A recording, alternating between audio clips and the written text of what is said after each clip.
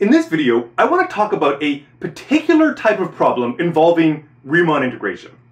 So what I've written down here is the definition of the integral via Riemann sums. In other words, I'm saying the integral from a up to b of some function f of x dx, that this is defined to be this limit of the sum of f of xi's delta x. Now, this formula, which is one that you need to understand, and you'll recall in our previous videos we had this nice geometric derivation of this, but what I want you to be able to do is actually apply it in specific problems, and it can work one of two ways. I could give you the function and ask you to write down the sum, or the so-called reverse problem, I could give you this sum, and perhaps the interval AB as well, and ask you what is the function which this particular sum is, say, the right endpoint Riemann approximation of. So it's that reverse problem, the going from the sum to the function, that I want to investigate in this video. Now, first of all, two little things that we want to look at. This definition here, which absolutely you need to know, they also need to figure out how to compute the xi's and how to compute the delta x's. So there's two formulas that are relevant here, and I'm going to do the delta x first.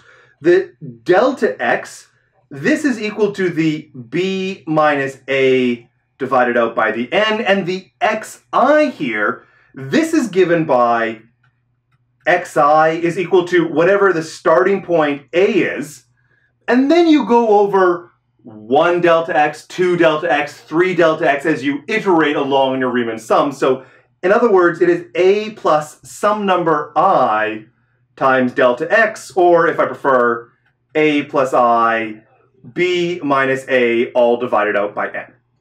This formula, which we've defined for the definition of Riemann integration, that you should be able to take this sort of xi and plug it in here, and that you should be able to take this delta x and plug it in there.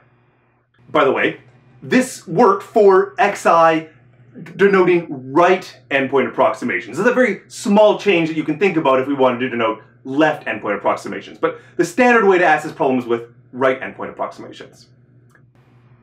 So what I've written down here is I've got a limit as n goes to infinity.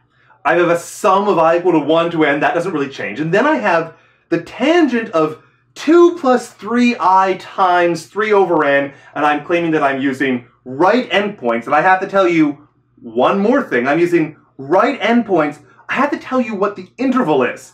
I have to tell you where I am doing this. So I am going to claim that my right endpoints are going to be used on a specific interval, and I'm going to do, how about 0, 3? I think that's going to make everything look nice. So here's how I want you to do it. Remember we had a formula for delta x, a formula for xi? Let's go in and plug in those values given this interval that we have. So the way this works is that we're going to say that my delta x, well, what was that? That was b minus a over n, so 3 minus 0 divided by n, or in other words, 3 over n. And we can note right off the bat that I have a 3 divided by n in my formula. That this part sure looks like it's going to be delta x. Okay, well, that was certainly interesting. Now let's continue.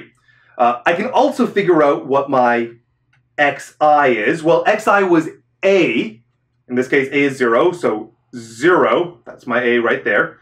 0 plus some number of i's times the delta x, so I 3 over n, or in other words, I 3 divided out by n. And then again, we can go back to our formula that we have up here, and we notice that this part, that sure looks exactly like that. This is going to be equal to the xi. Notice that keep them separate. They look pretty similar, but the xi has the expression that has the I in it. The delta x doesn't have any i's. All right, so now let's try to write down the definite integral that corresponds to this particular Riemann sum. So the first thing I'm going to do is I'm going to do the interval, and I'm going between 0 and 3. And the reason why is because I specified that we were going between 0 and 3 in my actual question. If you didn't specify that, by the way, there'd be different integrals that you could sort of shift them to the left or the right. But if I give you an interval, I'm telling you the 0 to 3.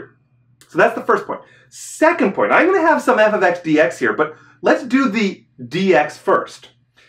Dx in the integral. It's sort of the infinitesimal version of the delta x. So if this 3 over n that we had at the top was this delta x, eventually it's going to go away, and what we're going to be left with is that whole thing, the 3 over n that was the delta x, it's just going to go into this symbol dx. All right, wonderful. Second thing that changes is that anywhere you've got an xi in your sum, the xi is going to transform just into x. So I'm going to have this tangent of 2 plus x. So the way I write this is I just say that this is the tangent of 2 plus, and then I'll change to the colors so that we can identify it, 2 plus this variable x, and all of that multiplied by dx. In other words, when going from the Riemann sum into this definite integral that we've written down, that's our final answer here.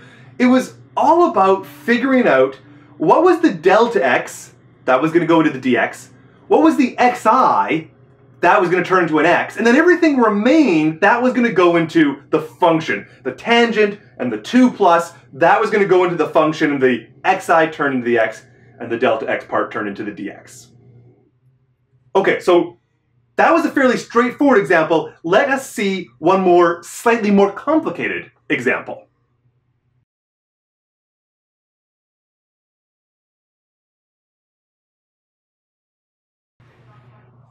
All right, so I have this second example here. It looks like a much messier sum. It doesn't obviously look of the form f of xi times delta x, but it is the same interval 0 to 3. So the delta x and the xi are exactly the same, so let's write them down. So now what I have to do is I have to sort of unravel the messy knot of this particular summation and try to see a delta x and try to see an xi in there, even though it's messy. So the first thing I'm going to focus on, I notice that I actually occurs in 2 places in the sum, but I think the closest looking one is this guy right here, the 6i over n. Because 6i over n and 3i over n, they're pretty close. Indeed, this looks like twice xi. And that's all right, because if I was translating this into a function, this would turn into 2x. So that portion of it I like. Now, here's the tricky thing. I've got this remaining I, which is sticking out here on the right-hand side like a sore thumb. And then, while I'm at it, I've got this weird I, but I don't have another 3 over n anywhere. I don't have an obvious delta x. So what on earth is going on? Now, what I think I'm going to do is that if I look at the formula, the xi is equal to I 3 over n, look, I just have this I by itself. So why don't I try and identify what I is supposed to be here? Okay, so I is going to be equal to xi divided out by 3 and multiplied by n. So that's a formula, and I can take this and I could substitute it in. So why don't I try that? Let's see what happens if I'm going to go and write out this.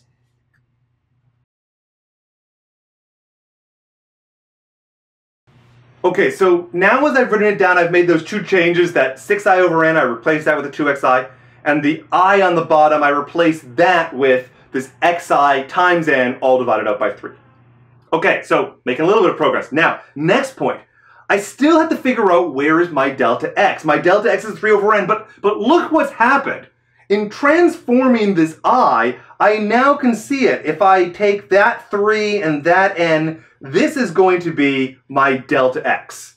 So I'm making a lot of progress here. Now, what I have is I have a bunch of different xi's, and I also have a delta x. So I think I can take this now and I can go and try to write out what my definite integral is going to be. I'm going to say that this is equal to the integral from a up to b, so a was 0 all the way up to 3. I know what's happening to the delta x. The delta x is going over and it's transforming into just a dx. And then I know that the xi's turn into x's, and everything else that remains goes into my function. So the xi's are going to x's, everything else is just going into my original function. So what does this look like? Looks like I got a 9 up here on the top. Nothing ever happened to that. It was just sort of being there annoying.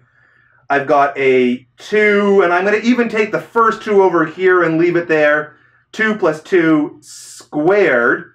And then I'm going to put in my xi's turning to x. I've got 1x there, and I've got an x down here on the bottom. And so there we have it. We have now the definite integral corresponding to the right Riemann approximation on the interval 0, 3 of this particular limit of a sum of some messy expression.